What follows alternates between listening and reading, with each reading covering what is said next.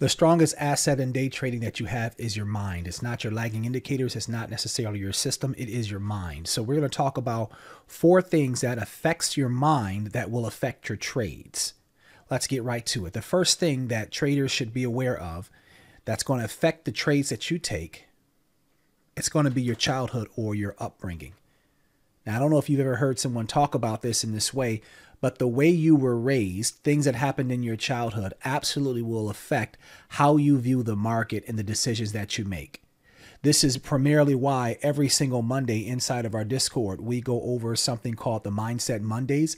And in the Mindset Mondays, it's a mental development audio training series that we do live with the traders with tips, tricks, and exercises to help you overcome the mental side of trading. Trust me, I've been there. That's how I can speak intelligently to it.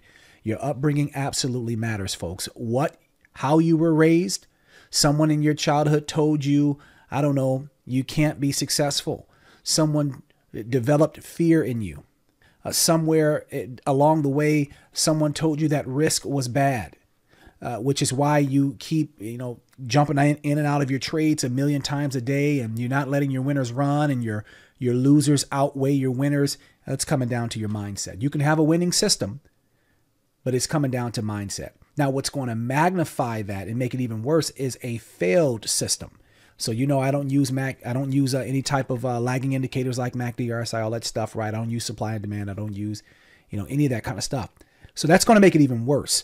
But at the very core, you need to understand that your mind is driving your trades, how you feel about the market, how you feel about trading, and it's going to be governed by your upbringing or your childhood. Number 2, the second thing that's going to affect your trades in the mind is your view of money. Money is emotional, the having it and the not having it. How do you view money? Here are some questions to ask yourself. Am I in a rush to make money? Do I feel like money will solve all my problems? Do I want a lot of money? These are 3 questions that you really need to be real with yourself and answer. They're going to govern your trades, period. And if you don't think that they're going to govern your trades, all you have to do is do a quick Google search. You can go read any book on trading and trading psychology from some of the best. They'll all agree with my statements here. The difference is I've not only been able to experience this, I've been able to overcome it. And that's why I can teach it and help you guys. The third thing mentally that's going to affect you is going to be poverty or success. What was your background? Do you come from a state of poverty? You didn't have much. Lights out, heat out, no food, whatever the case is. Many have. Nothing wrong with that. Many have. That can be a wonderful fuel source or steam source to push your engine. Or maybe you didn't really want for anything. Maybe your parents were above middle class, or they had something, and you come from a position of success. Either way, in addition to your upbringing, you do have to get to the root cause of what happened there and how you feel about these 2 items. Why? Because one or the other, they can foster fear and greed. Here's what we mean. A person that comes from poverty oftentimes is greedy.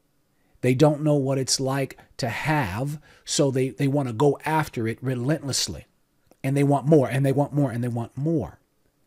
Also, a person that comes from poverty sometimes can have fear of losing what they have, and it can be so strong it demonstrates itself in trades, and that is the kind of person who keeps entering and exiting every trade. Has it ever happened to you? You get into a trade, you're looking for a breakout, and then the trade breaks out, and as soon as you see a little bit of a pullback, you're out, only for the trade to continue to rip maybe 50 and 60% more. What scared you? What made you nervous about exiting this trade when you knew that the trade deep down inside had a potential to go on? It's because of your background. It's because of your mind. It's because of something inside of you is fearful and or greedy, right? A person that comes from a successful background may have a problem with hoarding, may have a problem with, I want more, and they demonstrate the type of behavior where they cannot cut their losers because they always think deep down inside, I'm going to make it back. I'm going to make it back. I can get it. I can get it back. And that will demonstrate itself in fear and greed. Now, either way, both of these, they demonstrate themselves in cycles. So a person that's coming from a poverty background will have to fight against fear, then greed, or greed, then fear. And then the same with a successful person. The fourth thing that you're going to have to overcome, that you're going to have to come to grips with, and understand that this will affect your trade. It's a condition of the mind. It's going to be your accomplishments. Most people, most retail traders who are in the market now, most of them, not all, but most, have not accomplished any of their major goals or anything noteworthy in their lives. That's a tough pill to swallow. Most of them. Most people, when they come into the market, this is the most lucrative opportunity they've ever seen. And for that matter, everyone that trades in financial markets, be it stock or currency, that is the most lucrative environment they've ever experienced. But some of them have experienced other lucrative opportunities, and furthermore, they've been successful at them. They've accomplished them. They've accomplished something noteworthy. Now, why does this point here, accomplishments, matter? It's because when you have some accomplishments, some successes in life prior to coming into the market, then you have gotten a taste of what it feels like to work hard, to endure, to persevere, to struggle. You know that it takes time to build something great, and you understand that it's going to take you some time to build your skills. However, what I have found is those who haven't had any accomplishments in life, they think they're going to make $1 million in a year. In fact, you hear some YouTubers and other retail traders from a very dilatory standpoint say that it only takes a year, doesn't take long, or this is simple. All you got to do is nothing. Nothing could be further from the truth.